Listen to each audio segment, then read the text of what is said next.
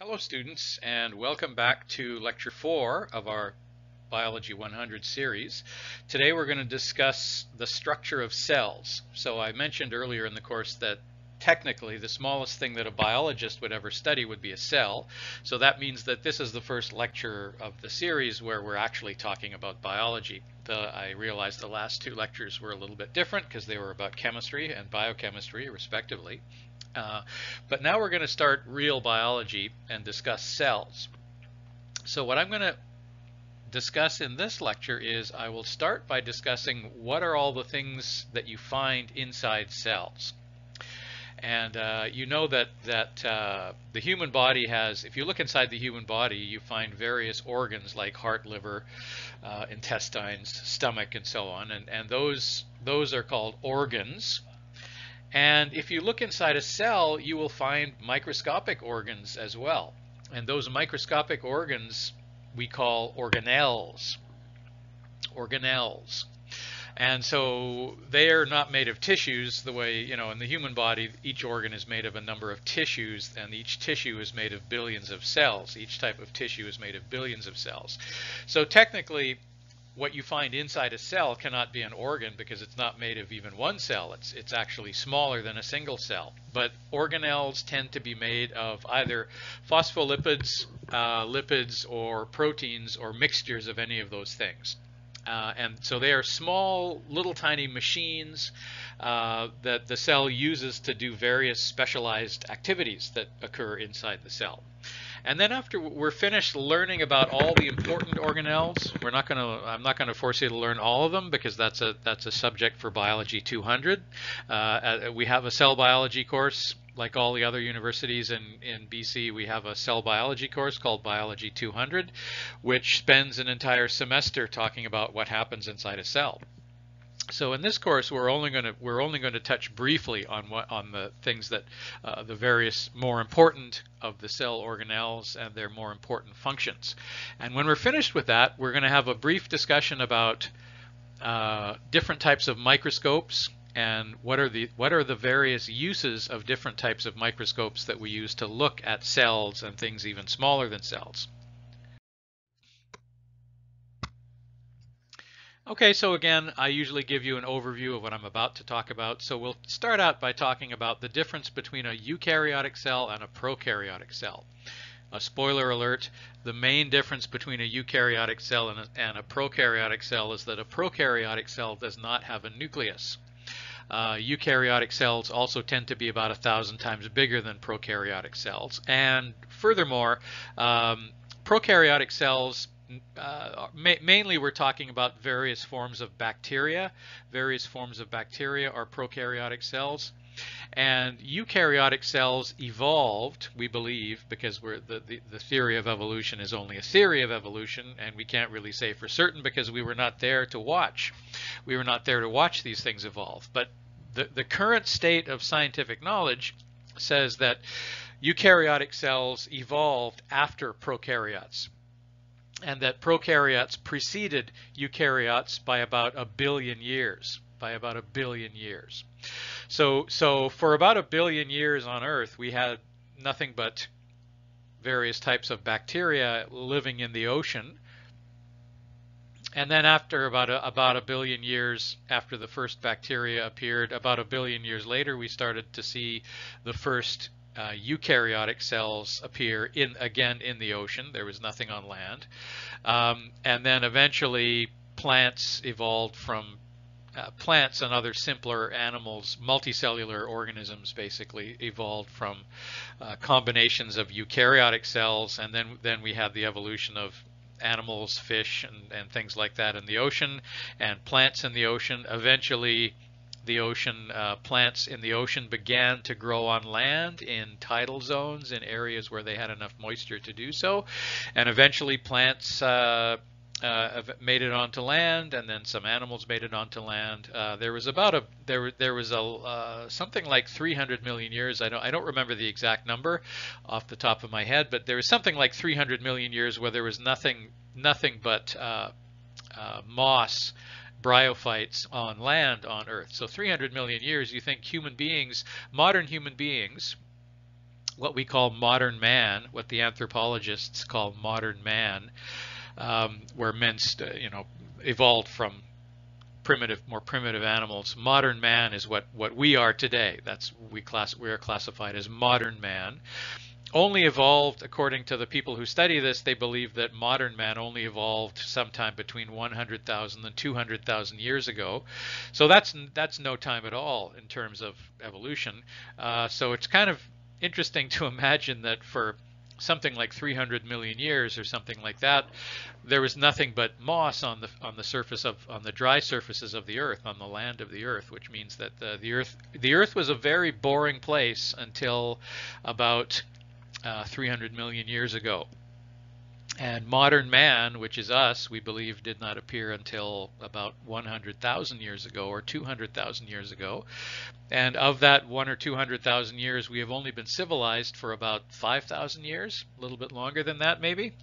And so civilized man, civilized human beings have only society as we know it, or anything similar to society as we know it, has only existed for the last 5,000 to 6,000 years. And if you think about what human beings have accomplished in that ridiculously short amount of time, it's pretty extraordinary. We've completely conquered the earth and subdued it to our own purposes.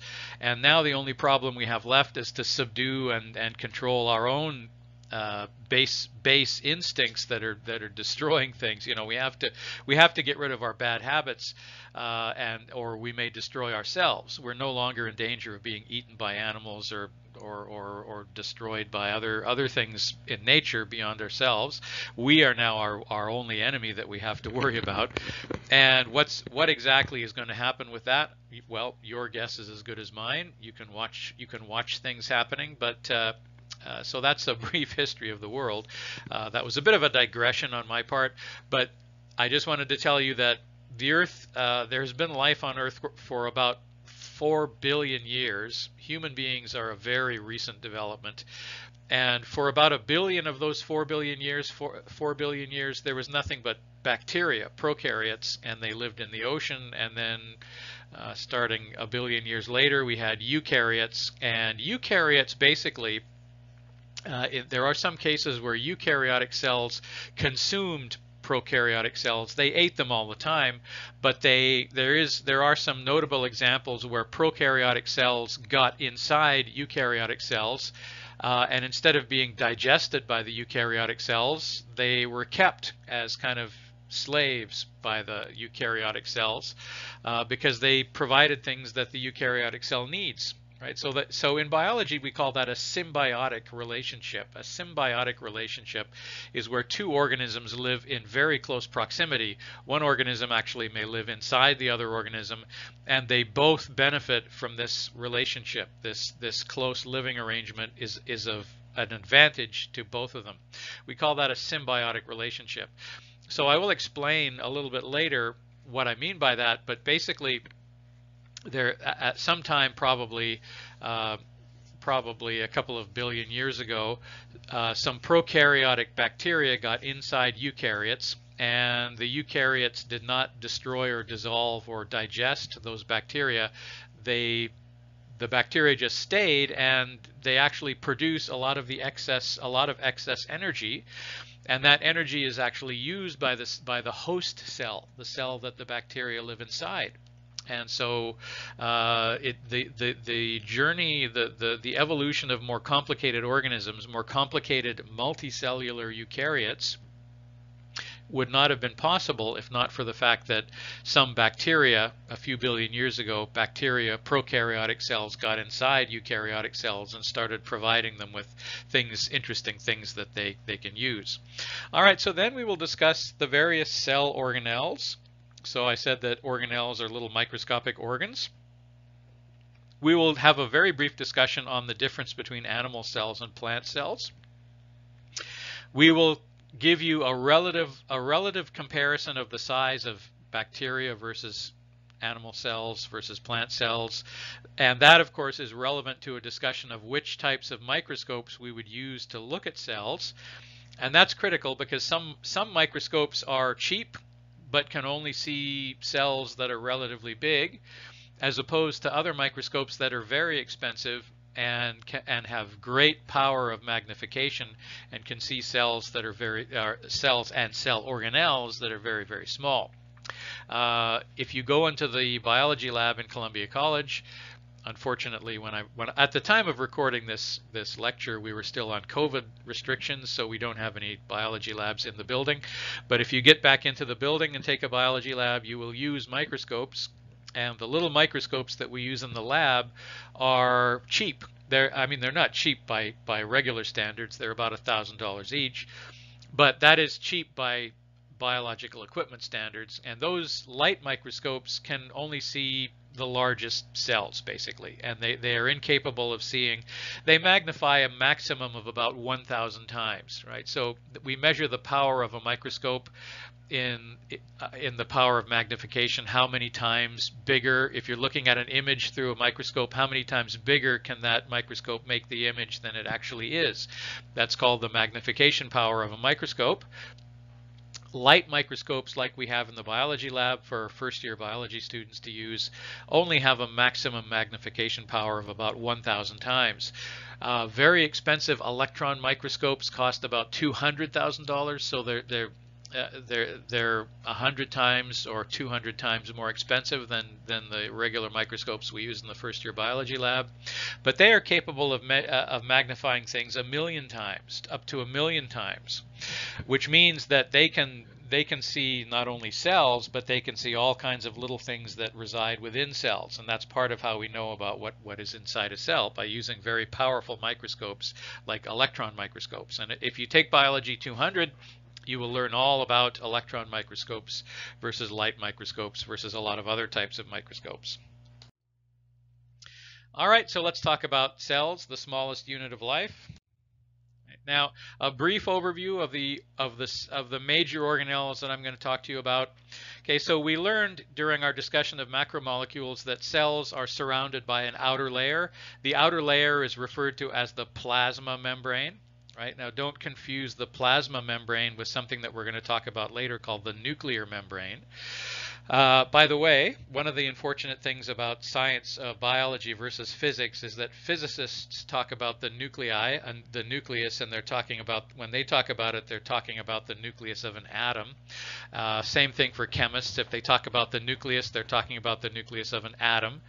When biologists talk about the nucleus, they're talking about the round compartment inside a cell where the DNA is stored. Right? So the cell itself, the larger cell, is surrounded by a membrane called the plasma membrane, which is made of a phospholipid bilayer. And we discussed phospholipids last time and how they combine to form a phospholipid bilayer. And then if you go inside the cell, you'll find the nucleus. That's where the genes are stored. And the nucleus has another membrane, which we call the nuclear membrane. So do not confuse the nuclear membrane with the plasma membrane, because they are two different membranes. The nuclear membrane surrounds the nucleus, of course, and the plasma membrane surrounds the outer part of the cell. Okay, now within the nucleus, by the way, you will find chromosomes. And in fact, in humans, you will find 23 pairs of chromosomes. Right? So there are 20 humans. Just some terminology for you. A genome, I'm sure you've heard the term genome. A genome is all the genes that a particular organism is supposed to have. The human genome, for example, consists of about 23,000 genes, 23,000 different genes. And then, so the human genome is different than the tiger genome, and the tiger genome is different than the worm genome, and the worm genome is different than the bird genome, and so forth. But so every organism has a unique genome. So the human genome is composed of 23,000 different genes. Right? Now, there are more than 23,000 different proteins in typical human cells, and the reason for that is because genes can be sort of rearranged. This is beyond the scope of this course, but genes can be rearranged so that you can end up translating multiple different proteins from the same gene. It's called an alternate splicing mechanism, where you basically cut and paste bits and pieces out of the gene that you like and put them together in a different order, and then you can create two or more different proteins from the same gene. Okay, so there are approximately 23,000 genes in the human genome. there are a lot more than 23,000 different proteins that the human genome codes for, and that's due to this phenomenon called alternative splicing, cutting and pasting different gene parts together. Okay, so genes, now the human genome consists of 23,000 genes. There are some organisms in the world where those genes, however many genes there are in the genome, for example, you might have heard of E. coli. You know that E. coli is a bacterium. Singular is bacterium, plural is bacteria, right? So E. coli is a bacterium, and it has about 10,000 genes in its genome, and those 10,000 genes are all contained on the same single piece of DNA. And that piece of DNA is not very long. In fact, it's circular. The one end is actually joined to the other end. So we say that E. coli has a single circular chromosome. Right. Now, if you go to more complicated animals, more complicated organisms, they often have their genome broken apart into 2 or more DNA fragments. Right. In fact, the human genome, if you had all 23,000 genes on the same long piece of DNA, it would be very, very, very long. It actually is hard for the cell to manipulate and move genes around and do whatever it has to do with the genes if they're all contained on the same piece. It actually is much more convenient to have the human genome contained on multiple pieces of DNA. Right, so, in fact, the human genome, the 23,000 genes, are contained on approximately 23 pieces, well, exactly 23 pieces of 23 different fragments. Right? And each of those pieces of DNA is called a chromosome. Each one is called a chromosome. Right, now, so that means that we have 23 individual chromosomes that together combined contain the entire 23,000 genes of the human genome. Right. Now, that's kind of convenient because that means that there are approximately 1,000 genes per chromosome, right? And then we number the chromosomes. We number them chromosome 1, 2, 3, 4, 5, 6, 7, 8, 9, 20, 21, 22, and then we have another chromosome that we call the sex chromosome, which has a few genes on it, but its main purpose is to determine whether you're male or female, and we'll talk in more detail about that later. All right, so we have 23,000 genes in the human genome. Those 23,000 genes are distributed amongst 23 individual chromosomes. Each chromosome is a single thread, a single double helix of DNA, which is actually quite long.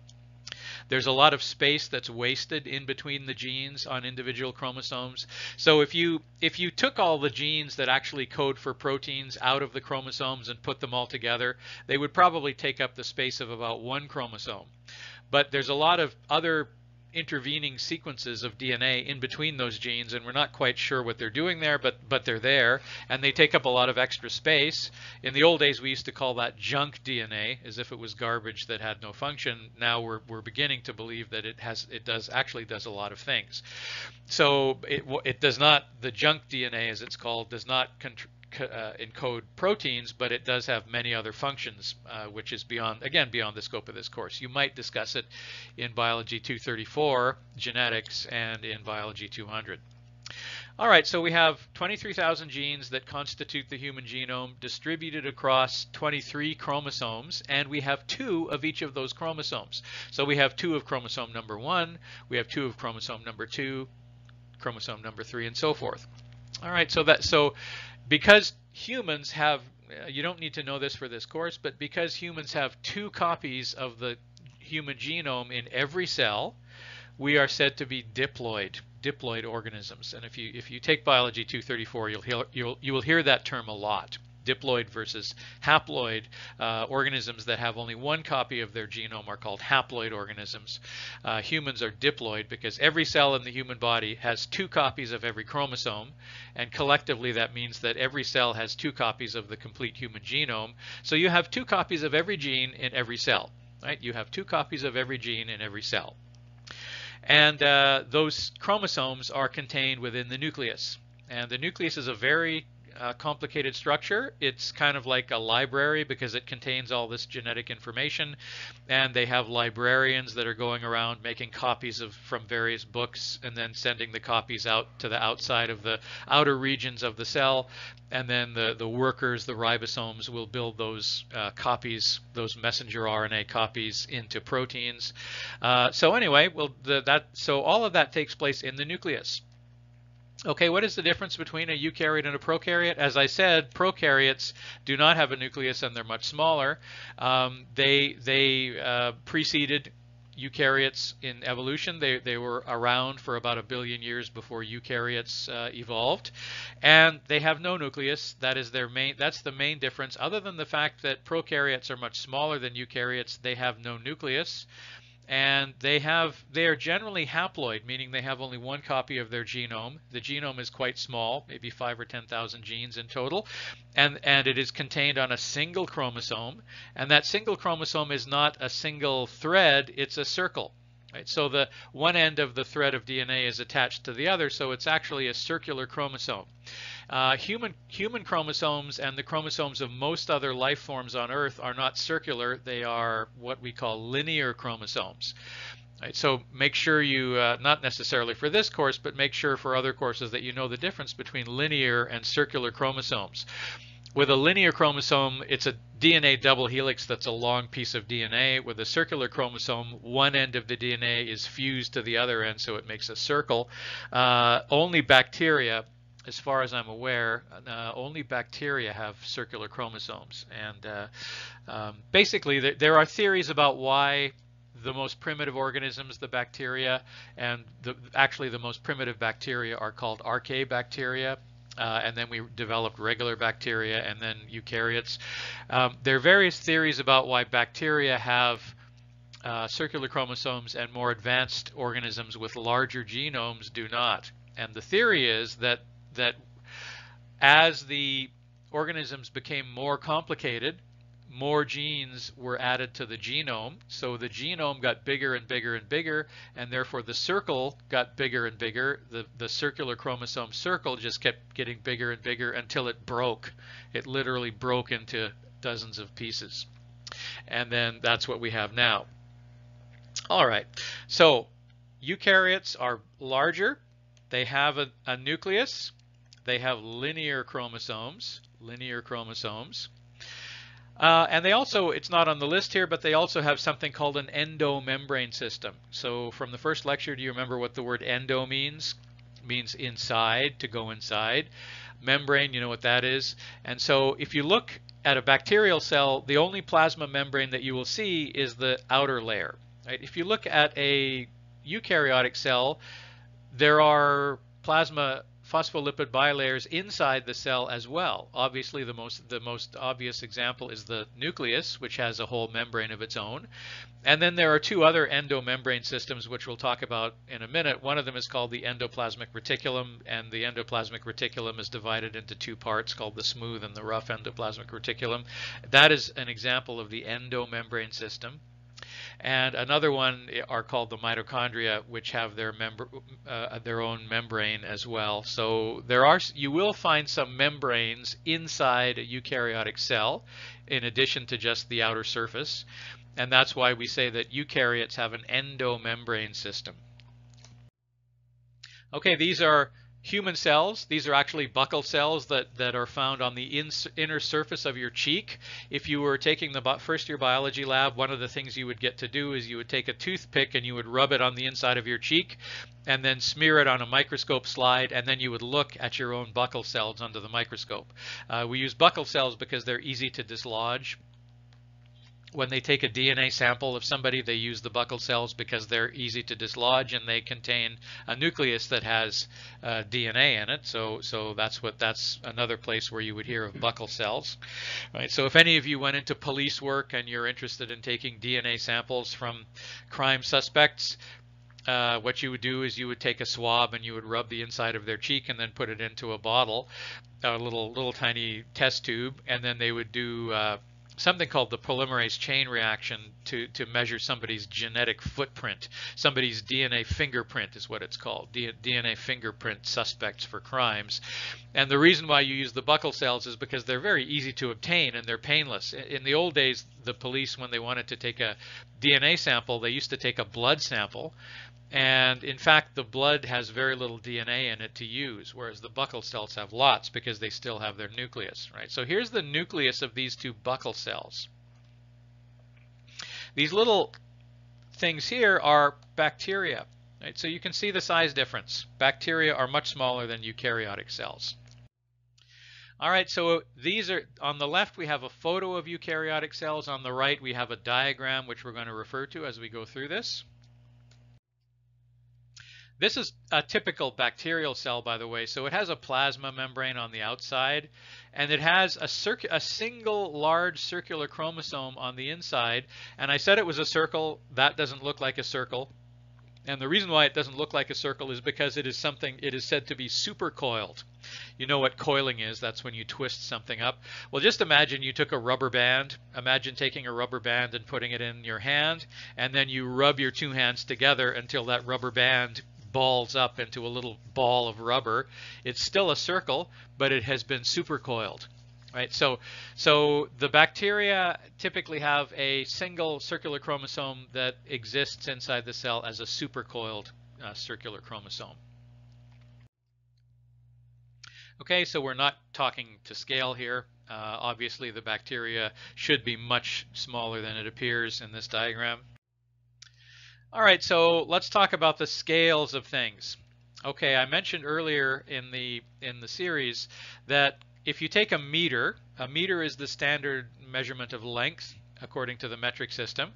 If you take a meter and you divide it by 1,000,000, you have something called a micrometer, right? A micrometer. If you take a meter and you divide it by 1,000, you have a millimeter.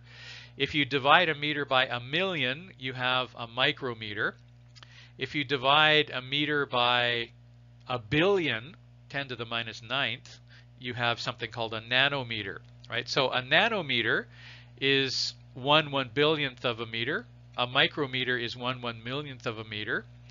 And the common way that cell biologists talk to each other about size is they say how many micrometers or microns is that cell, right? So instead of using the word micrometer, which is very long, we abbreviate it and we say micron.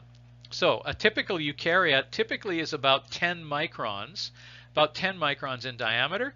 It has a nucleus. It has several linear chromosomes. In the case of humans, that number is 23. We have 2 of each, which means that we have 2 complete copies of the genome, and therefore we are diploid. Prokaryotes typically are only about 1 micron in size. They have no nucleus. They have 1 singular circular chromosome, which is usually supercoiled, as you saw before. And because you have only 1 copy, because a bacteria has only 1 copy of the genome, we say that it is haploid. Right? So those are some terms you should be familiar with, diploid versus haploid. I could ask you on a quiz what is the difference between a diploid and a haploid organism. All right, let's look at the different organelles that we would find inside a cell. All right, so the plasma membrane constitutes the boundary of the cell. It's the outer layer of a cell. We have the nucleus, which has its own plasma membrane that contains the DNA and the genes. We have some very small organelles that are called ribosomes. Ribosomes typically are only about 5 nanometers in size. So that is, if a cell is 10 micrometers in size, 5 nanometers is very, very small compared to the total size. Right? So if Columbia College was a cell, 5 nanometers would be about the size of a library book or something like that. Or a soccer ball or something. That would be the relative size of a ribosome relative to a cell. The jobs of ribosomes are to take, within the nucleus, we make RNA copies of the genes, which are made out of DNA. So if we make a cheap, fast, inexpensive copy of that DNA, we do it with RNA. The RNA is unstable and doesn't last very long, but we don't care because we're only going to be using this temporarily. So in the nucleus, We have librarians basically who make RNA copies from DNA genes. That is called a messenger RNA or an mRNA. You might have heard that. You might have heard that in the context of vaccines, just even recently, right? So the Pfizer and the Moderna vaccines are messenger RNA vaccines. So we'll talk about what that means later on in the course. But it means that instead of injecting you with dead viruses, for those two vaccines, they inject you with messenger RNA that codes for some of the proteins that the virus has, and instead of injecting your body with the proteins directly like the AstraZeneca or the other vaccine or the Pfizer vaccine does, they inject you with messenger RNA that simply encodes viral COVID viral proteins, and so that's what messenger RNA is. Okay, so in the nucleus we make cheap messenger RNA copies of the genes which get sent out to the outer part of the cell. By the way, the outer part of the cell, we have the nucleus inside, and then we have the plasma membrane that defines the outside of the cell. What do we call the area in between the nucleus and the plasma membrane? What do we call the area between the nucleus and the plasma membrane? It is called the cytoplasm. The cytoplasm. Right? So you need to remember that word. It's actually on the list here. Right? So the area between the nucleus and the plasma membrane on the inside of the cell is called the cytoplasm. So that means that we make a copy of the DNA in the nucleus, a messenger RNA copy, and that messenger RNA is sent out to the cytoplasm where the ribosomes are. Right, so that it's like the factory floor versus the office. The plans to build the cars or whatever you're building are in the office. They're stored in filing cabinets. The filing cabinets are allegorically the filing cabinets are the chromosomes. You find the gene on one of these chromosomes. You make a cheap photocopy of it. That would be a messenger RNA. You send somebody with the cheap photocopy out onto the factory floor where the ribosomes will put together the car that you have the plans for. Okay, so those many of the ribosomes are located in the cytoplasm, but we'll talk about that in a minute. Okay, so the ribosomes are responsible for putting together the protein. That is a process called translation, right? Then, now, just outside of the nucleus, and actually it's attached to the nucleus, we have an endomembrane structure called the endoplasmic reticulum. The word reticulum is a word for a bunch of folds. Okay, so we have this highly folded membrane called the endoplasmic reticulum, which is a network of membranes where proteins are synthesized, but specifically proteins that are meant to be exported out of the cell. Right, so that distinction is critical. So if a protein is meant to be built and then kept inside the cell, it is translated by ribosomes that are just floating around randomly in the cytoplasm. If a cell produces a protein that is meant to be exported out of the cell, it will produce it in the endoplasmic reticulum. The endoplasmic reticulum has a whole bunch of ribosomes that are stuck to the outside of it, and when those ribosomes are finished translating the protein that's meant to be exported, they put the protein into the endoplasmic reticulum. Right, so the endoplasmic reticulum is sort of the first step in the journey of exporting a protein. What would be an example of exporting a protein? Well, you know about insulin, and now because I showed you a picture of it in the last lecture, you know that insulin is a protein. Okay, so the cells that produce insulin are located in the pancreas, in the human pancreas, and those are called islets, cells that are present in structures called islets of Langerhans. Those particular cells in the pancreas produce insulin and secrete it. Secrete means to export, right? So you'll hear me use the word secrete a lot in this course. When I say secrete, unfortunately, in English, the word secrete has two meanings, right? So one meaning is you want to hide something, right? So if I say that I saw a criminal suspect secrete a knife into the trunk of his car, that means that he's hiding it. I saw him hide something. But in this case, we mean secrete means to send out, to export.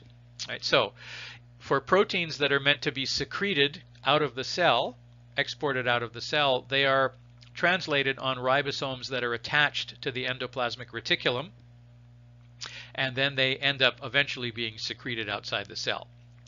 Okay, now we also have another endomembrane system called the Golgi complex. Golgi complex. The Golgi complex is always spelled with a capital G because it's named after a scientist who first discovered it, Golgi. And what the Golgi complex does, now here's something you need to know. Some proteins, so you know what proteins are and you know what carbohydrates are.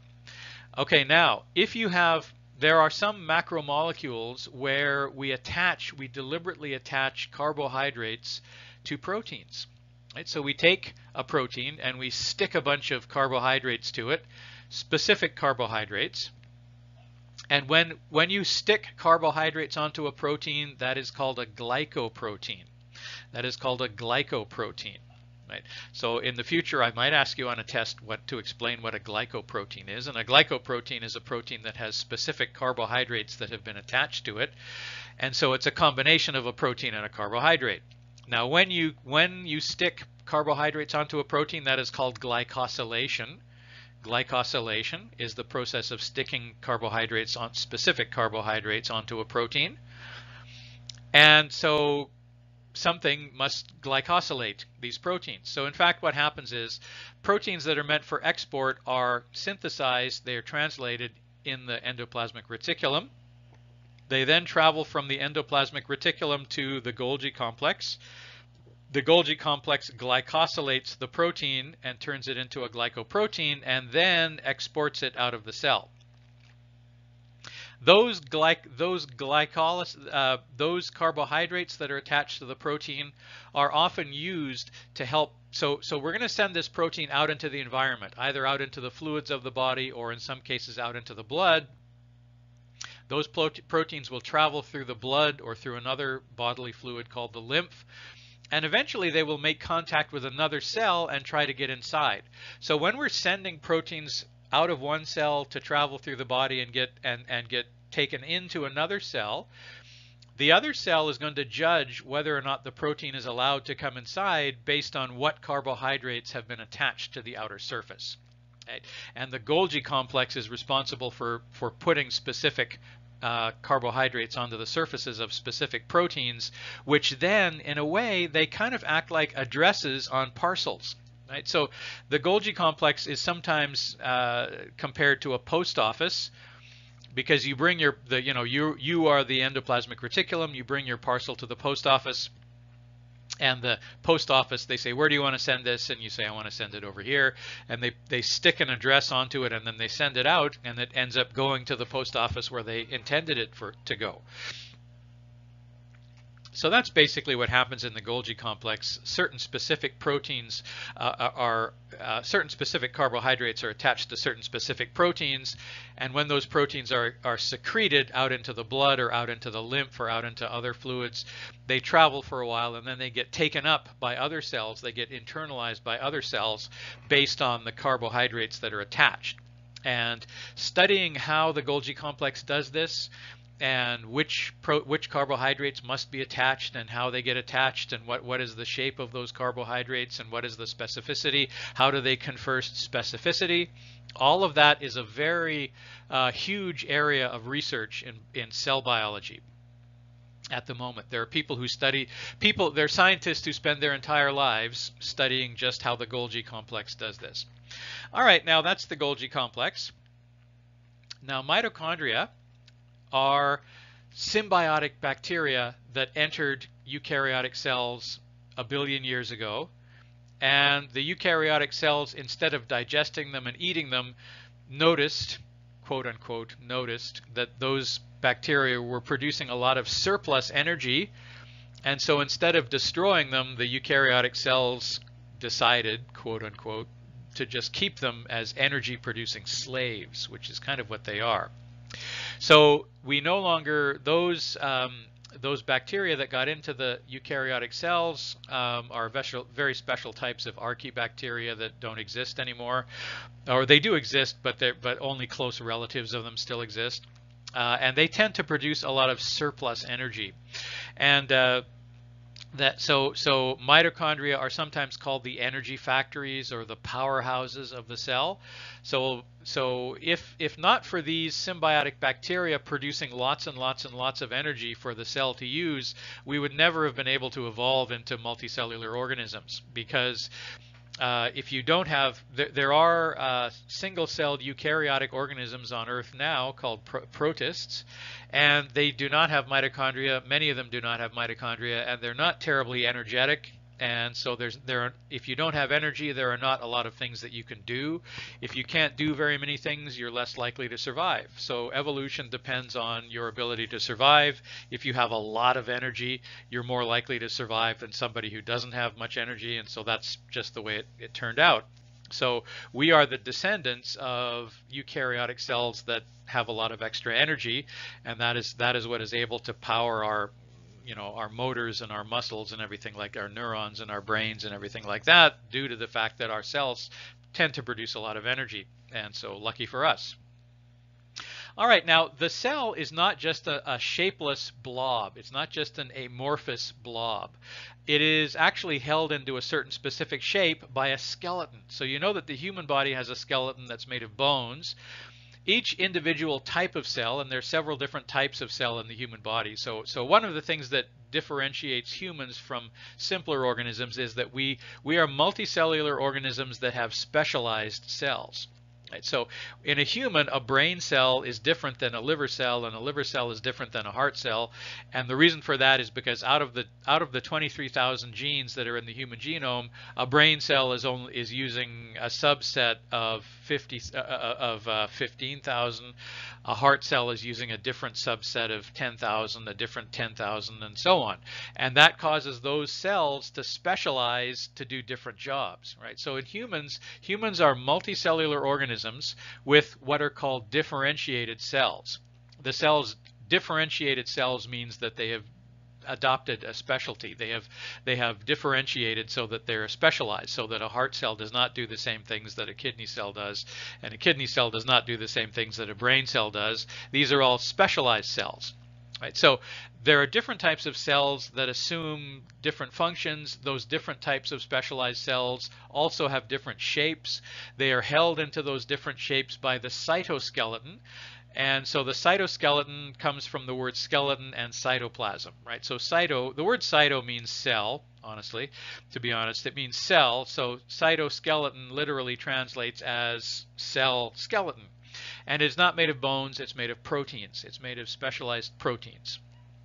Okay, now there are many cases where you have cells that are stuck to each other in a multicellular organism. Like if you look at the outer surface of human skin, for instance, you see that the cells are they are literally attached to each other, which is what makes our skin watertight. And our skin is watertight. That's actually part of its function, is to keep, not to keep water out, not to keep water from getting in, but the purpose of human skin is to keep water from getting out so that we do not dehydrate. Right? So in order to do that, the cells of the skin have to be tightly held together, quite tightly, and they are. So there are some cells that are attached directly to other cells, but there are many other examples of cells in the human body that are not directly attached to other cells. They are attached to kind of a sticky protein mess that kind of holds them in place, and we call that a matrix. Right? So if you take the term matrix, always means you have a complicated thing, and the matrix is kind of the scaffolding that everything is fixed into, right? The matrix. And in the case of a cell, the extracellular matrix, you can guess what extracellular means. So that means outside the cell. In certain places in the body, you have an extracellular matrix where you have cells that are embedded in a kind of a semi-solid substance, right? And so the extracellular matrix is located outside of certain types of cells. So cartilage, for instance, we'll talk about cartilage later, but cartilage is the kind of hard but flexible material that makes up your ears and so on, and your nose. The cells that make cartilage are called chondrocytes. That's beyond the scope of this course, but the cells that make the cartilage are called chondrocytes, and the chondrocytes are not close together. They're kind of far apart, and they are embedded in an extracellular matrix that we call cartilage. All right, so let's look at our map. So here we have the plasma membrane, right? These green things are meant to be part of the cytoskeleton, so are these things. These little things that look like chili beans are meant to be mitochondria. This is meant to be the nucleus, of course. Right? This stuff here is the endoplasmic reticulum. So proteins that are meant to be secreted, exported from the cell are produced there. But notice that we have all these red things that are stuck to the outer surface. Those red things are meant to be ribosomes. And notice that we have some ribosomes that are just kind of floating around at random inside the cytoplasm. Right. And then over here we have the Golgi complex, whose job it is to glycosylate proteins that are meant to be exported from the cell. So they kind of put a carbohydrate address onto proteins, glycoproteins, and send them out of the cell. Okay, so the plasma membrane we know from before is made of 2 layers of phospholipids. Now, they are, if it was just made of 2 layers of phospholipids, it would be very flexible, probably too flexible and weak to be of any use to us. So, as I mentioned in the last lecture, the plasma membrane, the phospholipid bilayer, is reinforced with cholesterol, which is a derivative of a fatty acid. And so you have, the more cholesterol you put into the phospholipid bilayer, the stronger it becomes. The plasma membrane also has little holes in it. Sometimes those holes are, the cell has the ability to open and close those holes, and sometimes they're just open all the time. We call those membrane channels, and they let things go in and out. Things are transported in or out. If the hole is always open, if you open the hole and things come in from outside simply because they're not very concentrated on the inside relative to the outside, that is something called passive transport. Right? And on the other hand, if you open one of these holes and you start pumping something in, even though it's already very concentrated inside the cell, that takes a bit of energy, and so we call that active transport. All right, now on the surface of the cells, on the surface of the plasma membrane, we have things called receptors or cellular receptors. Okay, so I mentioned the fact that there are some cells like the pancreatic cells that produce insulin. That insulin is sent out of the cell and then it travels through the blood until it goes into other cells. It's received and then goes into other cells. The things on the outer surface of the cell that will receive the insulin are called receptors. There are many different types of receptors on the surface of a typical cell, not just receptors for insulin, but receptors for a whole plethora, a whole range of different proteins and other things that want to make contact with the cell and sometimes go inside. Now, you know that human beings send signals to each other using radio waves or television waves or things like that, Wi-Fi. Well, cells communicate with each other as well all the time, except they don't use radio waves. They use things called cytokines and growth factors, which are proteins. And they also use other things called hormones to communicate with each other. Right? So cytokines, growth factors, and hormones are intercellular signals. The word inter means between, right? So Vancouver International Airport, inter, sends airplanes to different countries. If Vancouver Airport only sent airplanes within the province, we would call that, or within Canada, we would call that an intranational airport. But it sends between countries, so it's international. Okay, so intercellular means between cells. So intercellular signaling means sending signals from one cell to the other, except that we don't use radio waves or anything like that. We send proteins or hormones between cells in order to communicate. So we're going to learn all about that when we discuss the endocrine system, because the endocrine system deals with the tissues and the cells that make these intercellular signals. But for now, you should be aware that there are many different types of receptors on the surface of every cell that are used for communication and for import and export and so on. Okay, now the plasma membrane is said to be selectively permeable because it lets water go through, it lets water go in and out freely, but not other things. Now that leads to a that leads to a phenomenon called osmosis. Osmosis means that water will follow salt, right? So if you have a higher salt concentration inside of a cell than outside of a cell, let's say you have a cell that's floating in water, if the concentration of salt is higher inside the cell than outside the cell, water will go into the cell in order to try and equalize the concentration of salt on both sides of the membrane. Sometimes that will cause the cell to swell up. In fact, sometimes it will cause the cell to swell up so much that it will burst, and that's called plasmolysis. But anyway, so if you have cells that have various concentrations of salt inside versus outside the cell, water will either go inside the cell or outside the cell, depending on which area has the highest concentration of salts. So if you put a cell into a solution that has a low salt concentration, the odds are the water will go from the solution into the cell to try and equalize the concentration of salt on both sides of the membrane. If the concentration of salt is greater in the solution than inside the cell, you tell me what will happen. Right, so the water in the cell will go out into the solution to try and, in an attempt, often a vain, futile attempt, to equalize the concentration on both sides, and the cell will shrink. Right. Okay, so that happen. We see examples of both of that happening in the human body, by the way. And so when you have cells that expand due to water coming inside, it causes swelling of the tissues. It causes swelling of the tissues. And later on in the course, you'll see that when you get swelling of the tissues due to water seeping in, water coming into the cell due to osmosis, when you have swelling of the tissues due to osmosis, we call that edema. Edema. Right, so that's why sometimes you have people who have poor blood circulation and their legs or their feet will swell up if they sit down too long or if they stand in one place too long without walking around. Their feet or their legs will swell up. That's called edema, and that is caused by, literally caused by fluid leaking into the cells due to osmosis. Okay, so finally the area inside of the cell is called the cytoplasm. Actually, we do not call it the cytoplasm inside the nucleus. We have another name for that. You can probably guess what it is. The area inside the nucleus is called the nucleoplasm. So the cytoplasm refers specifically to the area between the plasma membrane and the nucleus. All right, here's a diagram of the plasma membrane. You can see that it has receptors on the outer surface that are supposed to receive signals.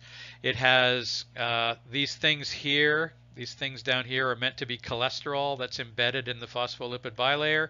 We have a lot of proteins that are actually embedded in the phospholipid bilayer. We call those integral proteins. And we have some of these little tunnels here. And their purpose, these are membrane channels to let things in and out. And sometimes that letting things in and out requires energy, which we would call active transport. Sometimes it happens spontaneously, so we call that passive transport. Okay, so we have intracellular signaling. So here we have a cell that produces a glycoprotein and sends it out, where it travels through the blood or through the lymph fluid, and it gets received by a receptor on another cell, and then that signal tells this cell to do something, to produce more insulin or to change shape or something like that. So intracellular signaling happens between cells all the time. Okay, so I said that the plasma membrane is selectively permeable to water, which can freely cross in and out of the membrane.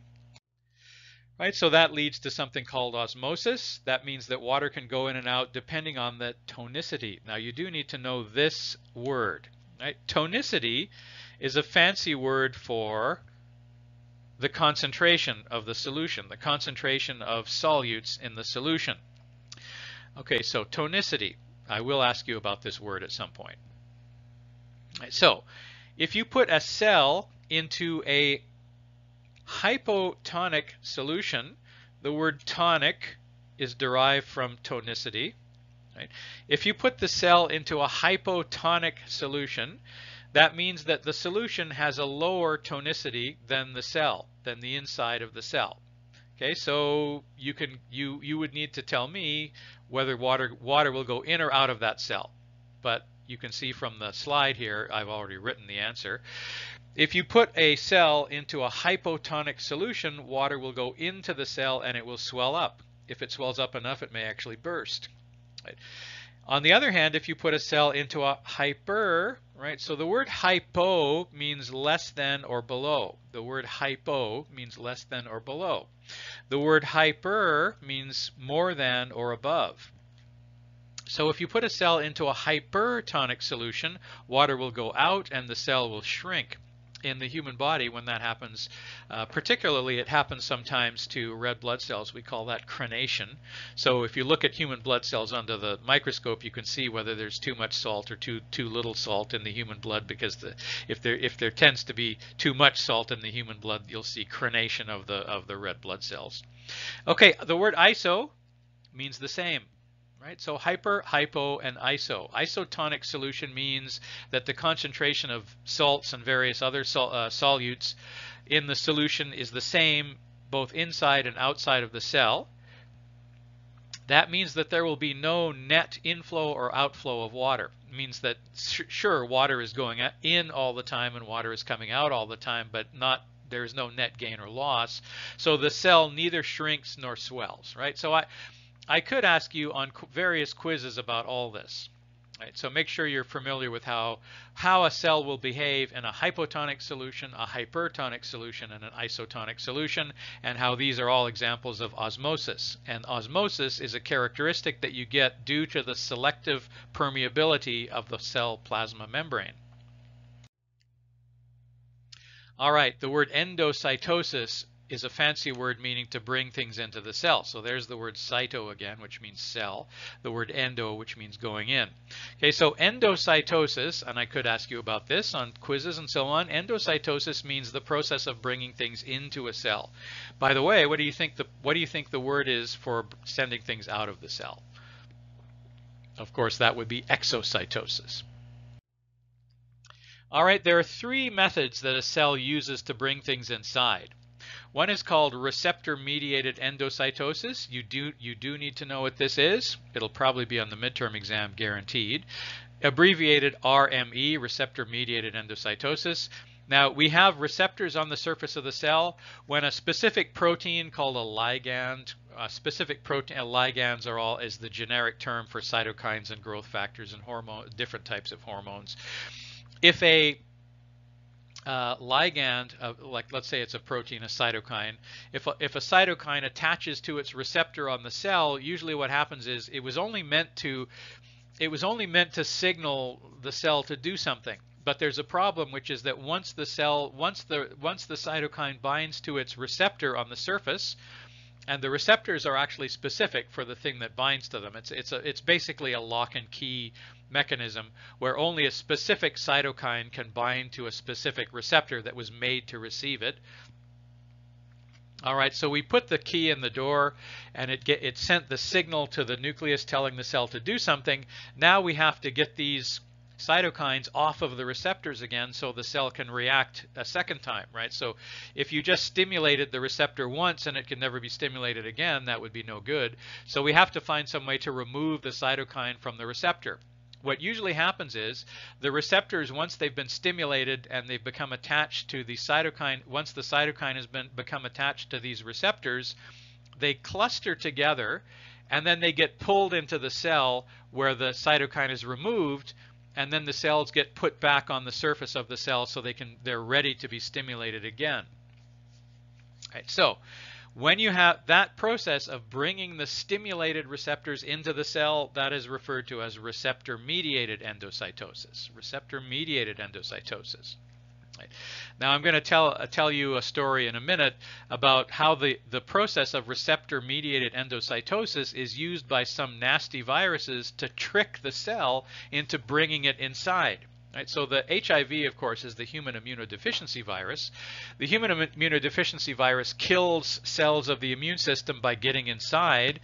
Normally those cells wouldn't let it inside, except that it has proteins on its surface that resemble cytokines that are meant to go into that cell. Right? So viruses like the human immunodeficiency virus get inside their target cells using receptor-mediated endocytosis.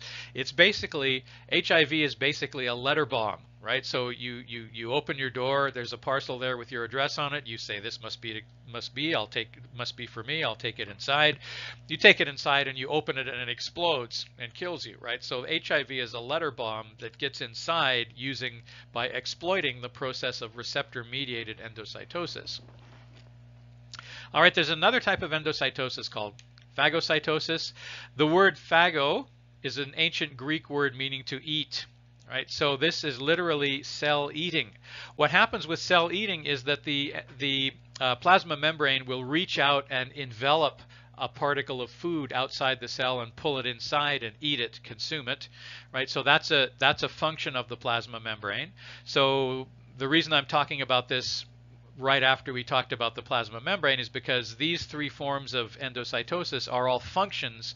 One of numerous functions of what the plasma membrane does. Okay, so phagocytosis is where the plasma membrane kind of reaches out and engulfs a food particle and brings it inside to eat it. And pinocytosis is where the cell membrane reaches out and engulfs a bunch of fluid and brings it inside, so it's technically self-drinking. So you do need to be familiar with the three forms of endocytosis: receptor-mediated endocytosis, RME, phagocytosis, and pinocytosis. All right, this is a microscope image showing phagocytosis. Oh, I'm sorry, I apologize. That's not what this is. This is showing receptor-mediated endocytosis. So this diagram here shows the receptors on the surface. That's these little Y shapes. And then the cytokine that's meant to bind to those receptors are these purple triangles. So here you see receptors that have the cytokines attached. And once these receptors have been stimulated, they are brought inside, receptor-mediated endocytosis. And then the cytokine ligand is removed from the receptor, and then they are sent back out to the surface again. So they're put back out on the surface. And this is an amazing microscope image from something called an electron microscope that's showing this happening in real time. Right, so here the receptors have been stimulated, and they're starting to get, the plasma membrane is starting to pinch inward and form what's called a vesicle. And then the receptors will be, the ligand, the cytokine will be stripped off the receptors once they're inside, and then the receptors will be put back on the surface. All right, here we have an example of the human immunodeficiency virus using proteins on its surface that the cell thinks are ligands that are meant to stick to the CD4 receptor, a specific receptor that you find on immune cells, on white blood cells, called the CD4 receptor. The human immunodeficiency virus has proteins on its surface that are referred to as viral attachment proteins that mimic the ligand that is naturally supposed to attach to the CD4 receptor. So this is a way of getting inside the cell by tricking it. So the HIV virus gets into the cell by pretending to be a proper ligand.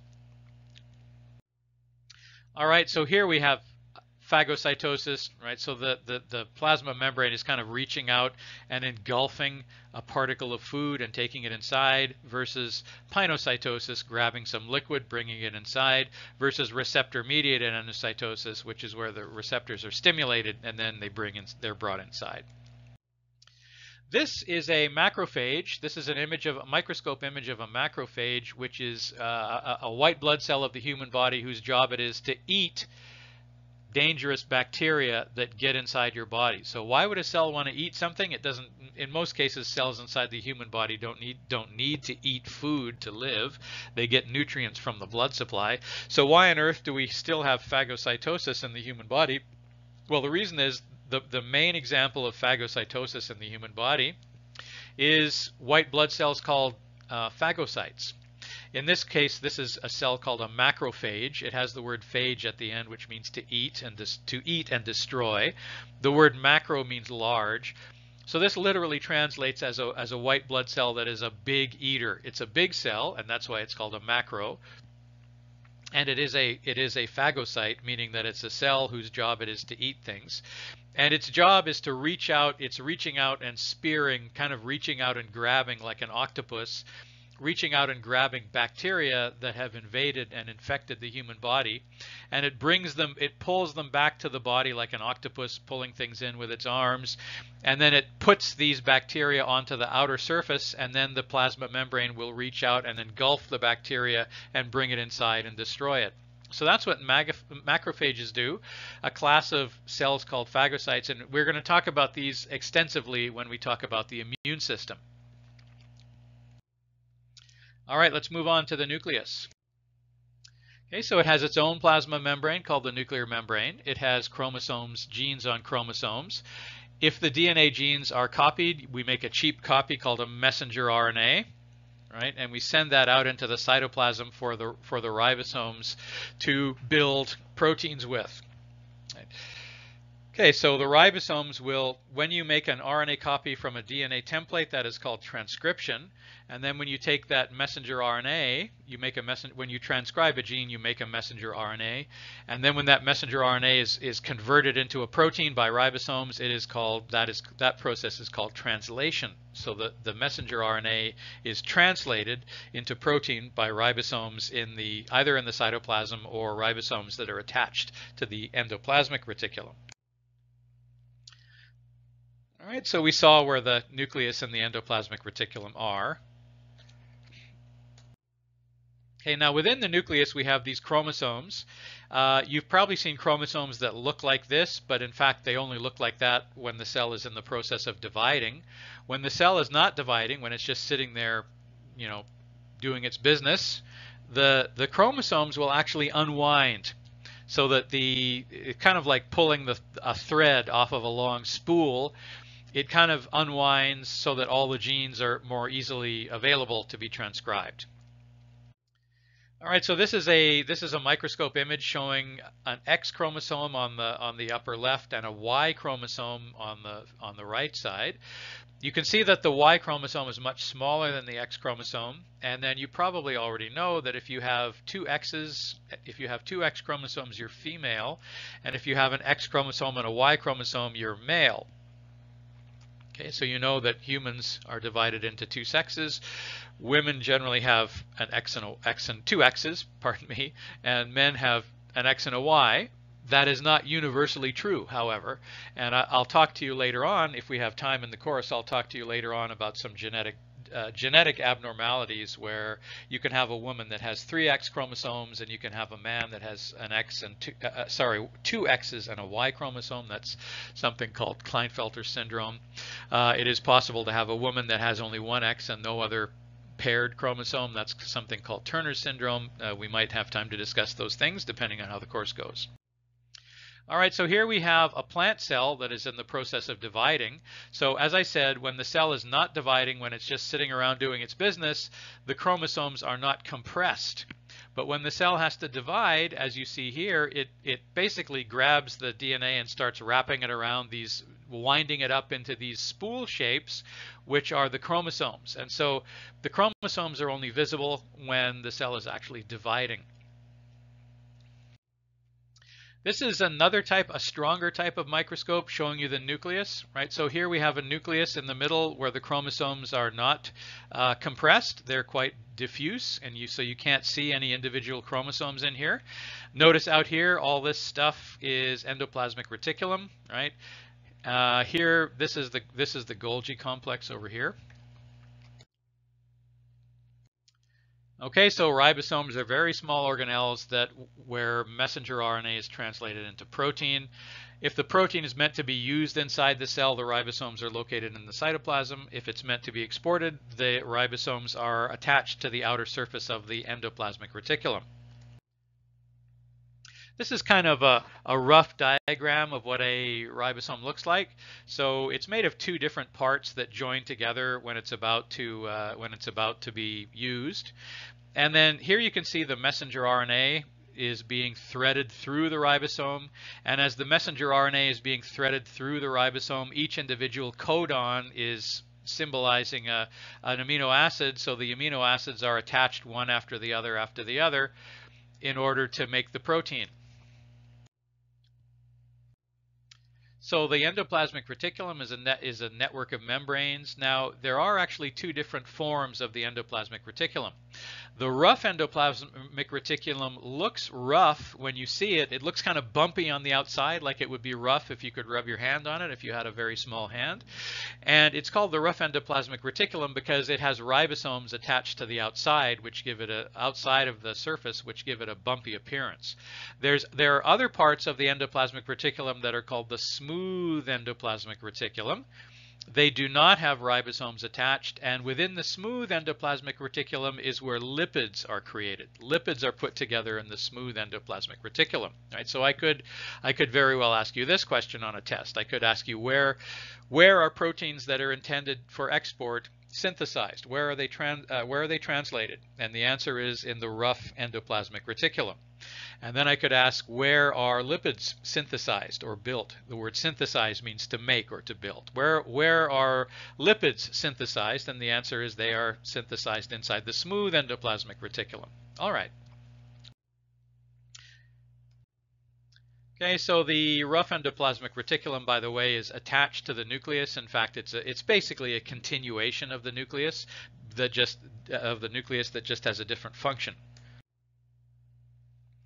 So this is a diagram showing the nucleus if we'd taken away what was inside the nucleus, and then you can see that it's continuous with the endoplasmic reticulum. This is a microscope image of the endoplasmic reticulum, the rough endoplasmic reticulum. If you look around here, you see it kind of has these dark spots attached to the outside of the folds. This is a diagram of what that looks like, so that's why it looks rough under the microscope. Okay, here again you can see the rough endoplasmic reticulum. Golgi complex is a network of membranes where proteins are glycosylated in order to export them out of the cell. There's a diagram showing the Golgi complex, and you can see here proteins being synthesized in the endoplasmic reticulum and then being sent to the Golgi complex. They travel through the Golgi complex where they have carbohydrates put on, and then they are exported out of the cell via exocytosis. This is a microscope image of the actual Golgi complex in a cell. You can see the scale on this microscope image.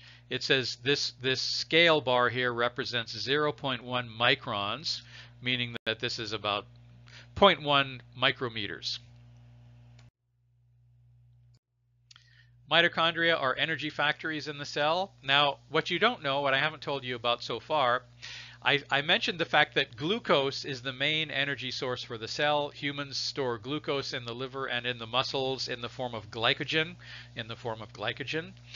And so when we have a sudden need for glucose, the glycogen in the liver, glycogen is made out of chains of glucose. So what the liver does and what the muscles do is they take these chains apart to give you glucose again, give you glucose monosaccharides.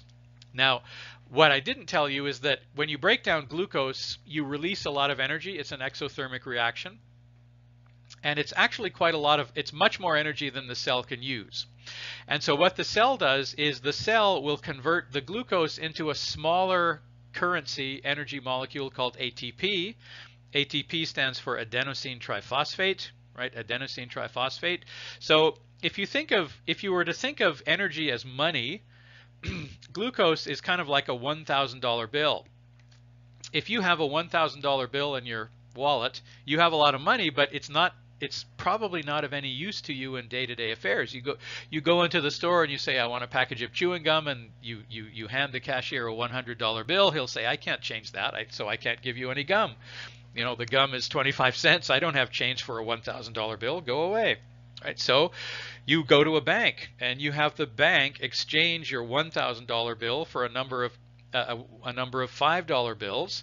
$5 bills are much more easily used in the types of everyday commerce that you're exposed to, right? So, in fact, what the mitochondria actually do, they do not produce energy, contrary to what it may have sounded like when I was talking earlier. They don't actually produce don't produce energy. They're frequently said to be energy factories of the cell or powerhouses of the cell. You hear a lot of books and teachers using that expression, but that expression is a little bit inaccurate. In fact, what the mitochondria does is they do not produce energy. They simply convert glucose into ATP, so the ATP is more easily used Right? So there's a long, complicated biochemical process called the Krebs cycle, also known as the citric acid cycle. This process, it's a series of chemical reactions that takes place inside mitochondria, and that process results in glucose being converted into ATP. So in fact, one molecule of glucose is broken down into 34 molecules of ATP, and those ATP molecules can be used to power the smaller energy chemical reactions that take place inside a cell. Right? So in a way, a mitochondria is more like a bank than a factory, or it's more like a bank than an energy factory, because what you're doing is you're exchanging glucose, which is a large currency bill, for ATP, which is a small currency bill, and then you can power your reactions in the cell with ATP. So in our diagram, these bean-shaped shapes are meant to be mitochondria. Mitochondria were once free-living, independent archaebacteria, bacteria that were at some point in evolution, some of them were taken into eukaryotic cells, and their ability to convert glucose into large amounts of ATP has been used by the cells, by eukaryotes, ever since. Okay, this is a better diagram of what a mitochondria looks like in 3 dimensions, and then on the right we have a microscope image of a mitochondria. As I said, the cytoskeleton is the skeleton that holds the cells into shape. It's actually, instead of made of bones, it's made of proteins. There are 3 types of bones. There are 3 types of protein bones that are used inside the cell. They're used to hold the cell into a certain shape, but also to help move things around inside the cell. Some of the cytoskeletal filaments are used kind of like little conveyor belts to move ribosomes and other things around inside the cell. There are basically 3 types of cytoskeletal filaments, right? A filament is like a kind of a tube structure, right? So we have microtubules. Microtubules are made of a protein called tubulin. So I could ask you that as a multiple choice question. They are the largest of the cytoskeletal filaments. Then we have sorry, I actually made a mistake on this slide. The largest one should say tubules, right? So then the microtubules is what it does say. I apologize. Okay, so the microtubules are the largest of the cytoskeletal filaments, and they're made of a specific protein called tubulin. So I could ask you what tubulin is and what it's for. The smallest cytoskeletal filaments are called microfilaments. They are made of another protein called actin, and they are the smallest. And then there's an intermediate size called intermediate filaments, which I will never ask you about. Okay, so at some point in the future, I could ask you, name 2 proteins that the cytoskeletal filaments are made of, and you can say tubulin and actin. I could say between microtubules and microfilaments, which one is larger? Of course, the answer, which one is larger, is the microtubules. The actin microfilaments are much smaller. This is a very beautiful type of microscope image called a fluorescence microscope, where you have the cell. The cell has been labeled with kind of fluorescent paints that specifically bind to one protein versus another. So in this case, we've used a fluorescent paint, a blue fluorescent paint that will stick specifically to the nucleus, a green fluorescent paint, excuse me, green fluorescent paint that sticks specifically to microtubules, and a red fluorescent paint that sticks specifically to microfilaments. So you can see that a cell has an extensive, a very complicated, extensive cytoskeleton.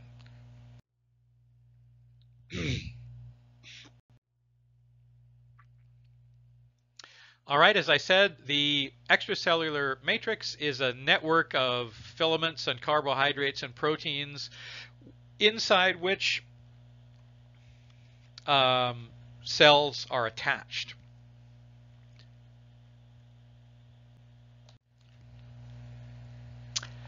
Three of the major proteins that you find inside the extracellular matrix are called elastin, collagen, and fibronectin.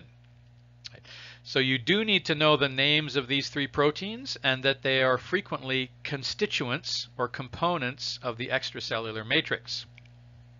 Right, so I could ask you to give me one example of a protein that you would find in the extracellular matrix, and so you could say elastin, collagen, or fibronectin, for instance. Now, the cells have proteins on their surfaces that allow them to attach to the proteins in the extracellular matrix, thus holding them in place, right? And those proteins are called integrins.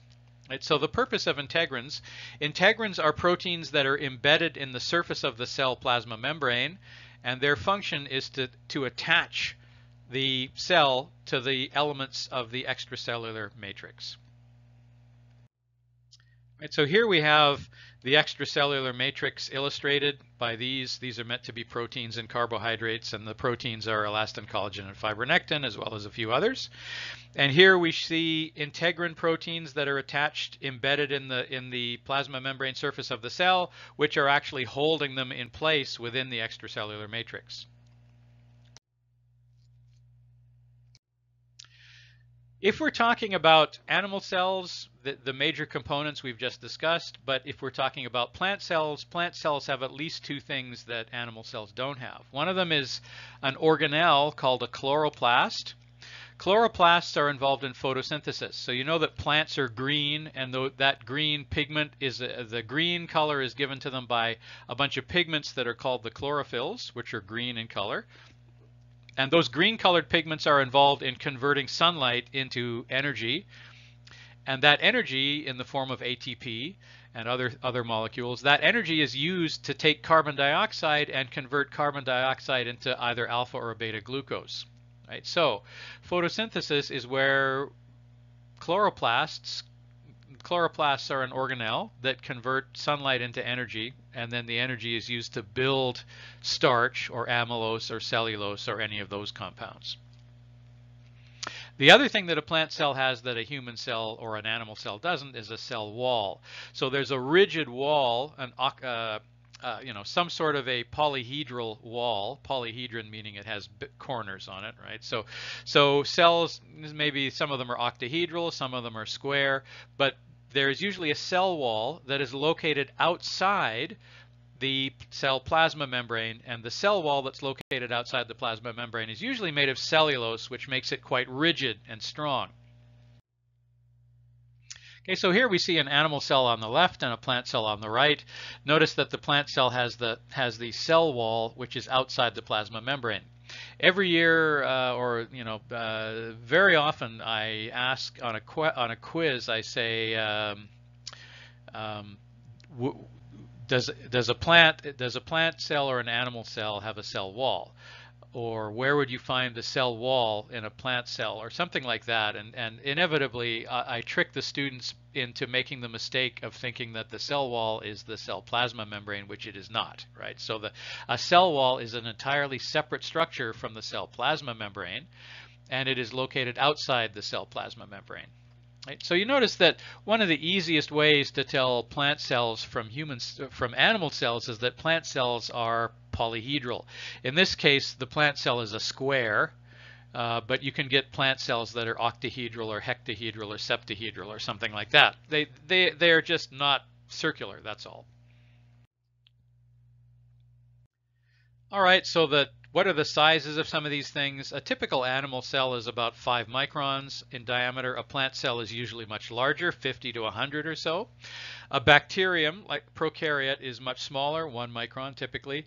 A mitochondrion is about 1 micron, the same size as a bacteria, and that is not a coincidence because the mitochondria originally came from bacteria.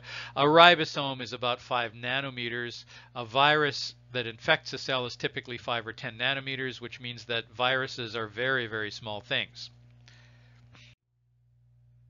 All right, so what do we need to, so how small do things have to get before we can't see them without the aid of a microscope? Right, so anything this size, from the size of an adult human down to the size of about a frog egg, which is if you've ever seen the eggs from frogs, you know that they are about 1 millimeter in size, which is quite enormous by cell standards, right? So you know that most cells that constitute the body are about 10 microns, as opposed to 1 millimeter, which is enormous compared to a regular cell. Okay, so any of these things we can see with the naked eye without a microscope. If we want to get smaller than that, we can use any of the cheap light microscopes that we have in the biology lab for students. And then if we want to see things that are smaller than about 100 nanometers, we have to switch to a more expensive type of a microscope called an electron microscope. So let's discuss microscopes briefly.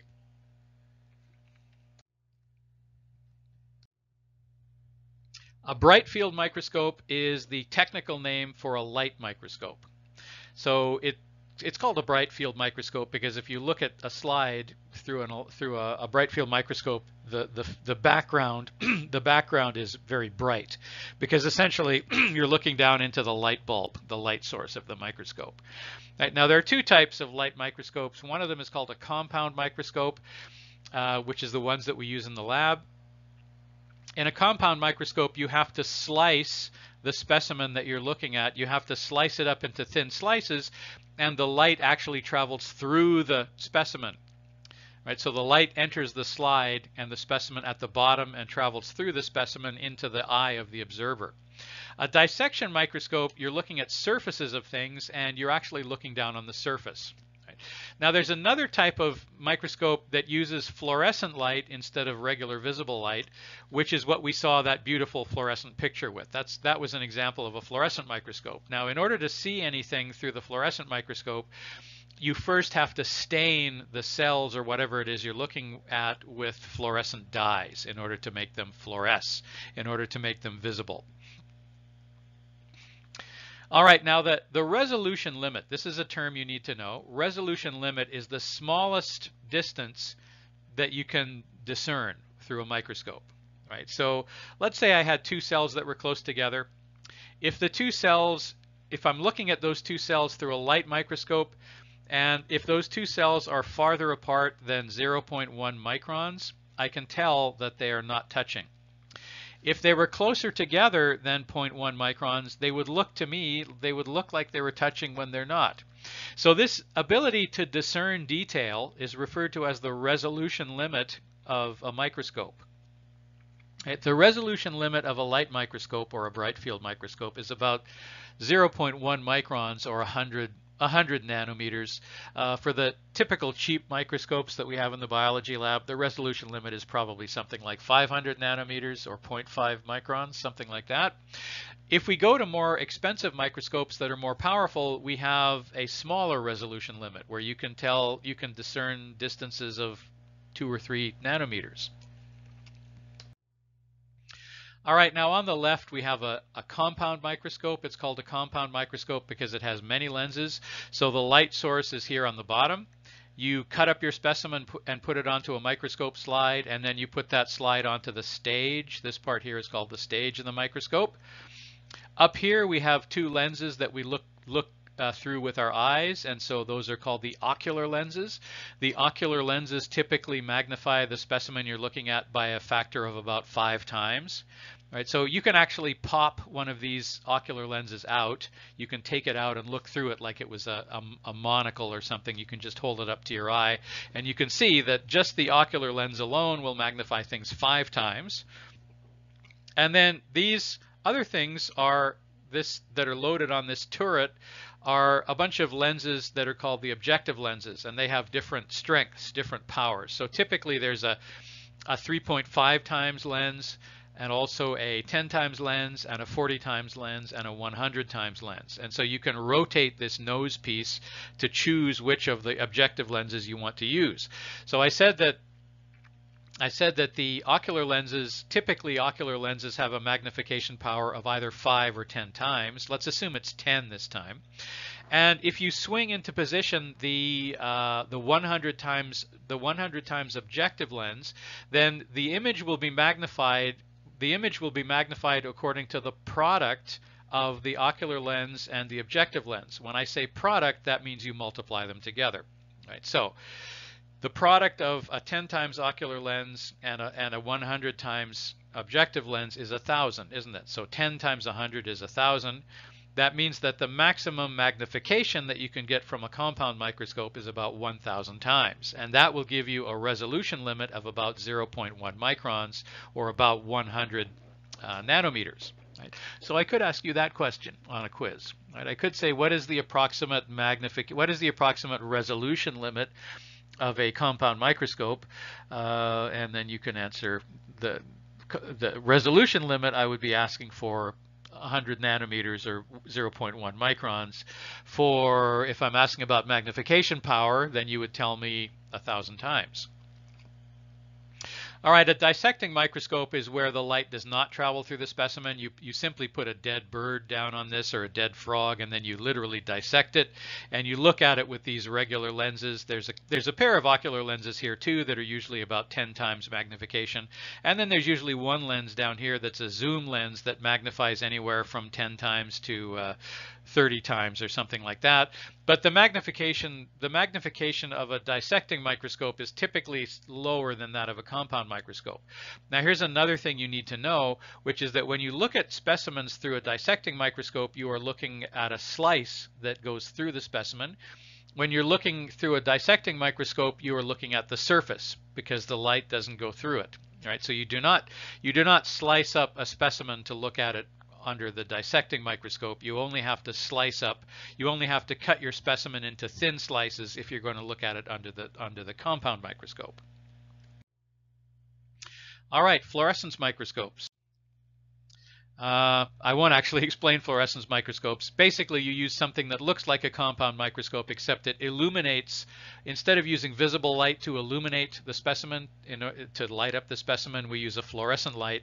And in order to see anything, we have to stain the specimen with a fluorescent dye. Now, electron microscopes are much more powerful. There are two types of electron microscopes. One is called a transmission electron microscope, and this is where you slice the specimen up into a thin slice. And there's another type called a scanning electron microscope where you look at the surface. Right? So in that sense, a transmission electron microscope, abbreviated TEM, is kind of analogous, it's kind of similar to a compound microscope. And the scanning electron microscope, abbreviated SEM, is kind of analogous, it's kind of similar to a dissecting microscope, only much more powerful. And the resolution limit for a transmission or a scanning electron microscope is typically about 1 nanometer. This is an electron microscope. You can see it's much bigger, it's much more expensive. It uses high voltage electricity and something called an electron gun. And it has to be, the specimen has to be loaded into the microscope, and then all the air has to be evacuated out of the space with a vacuum pump. And so it's a very expensive piece of machinery that uses high voltage. If you break it, it will be very expensive to replace it. These things cost about $200,000. And brand new, that is. And so as a result of that, laboratories that have electron microscopes generally don't want anybody who doesn't know how to use it to even touch it, because the electricity could electrocute you if you don't know what you're doing, and also it's very expensive. So if you break it, it would be very expensive to replace it or to repair it. All right, so the image at the top here was taken by a transmission electron microscope. You can see this is a slice through the cell where you're able to see the nucleus. The type of image that you see in popular magazines, when you see the head of a spider or the head of a flea or something like that, is taken by a scanning electron microscope, which is down here below. Now, don't get the impression that because you're always looking at insects and things with scanning electron microscopes, that scanning electron microscopes do not have as great a magnification power as a TEM does, because they do. And so occasionally we do use scanning electron microscopes to look at the surfaces of cells, and that's why we figured out that cells, one of the ways that we figured out that cells have receptors and things like that on their surfaces, by using the scanning electron microscope. All right, so we talked about all the different we talked about the difference between prokaryotes and eukaryotes, animal cells and plant cells. We talked about different types of microscopes, bright field, compound, TEM, SEM. We talked about the major organs inside cells, the plasma membrane and the fact that it's selectively permeable, the nucleus, the endoplasmic reticulum, the difference between the rough endoplasmic reticulum and the smooth endoplasmic reticulum, the Golgi complex, mitochondria, ribosomes, and the cytoskeleton and the cytoskeletal filaments. Okay, so remember that the plasma membrane is a very specialized part of the cell, and it is responsible for osmosis due to the selective permeability, and also for the three forms of endocytosis that we discussed: phagocytosis, pinocytosis, and receptor-mediated endocytosis. All right, so that's it for talking about cell biology. If you found that discussion interesting, if you found this discussion interesting, you might want to register for Biology 200 next time around, because you spend the whole semester talking about cells, and it is a fascinating subject. But I will see you at the next lecture, where we talk about how we describe the shapes and forms and dimensions and directions of the human body. Okay, thank you very much.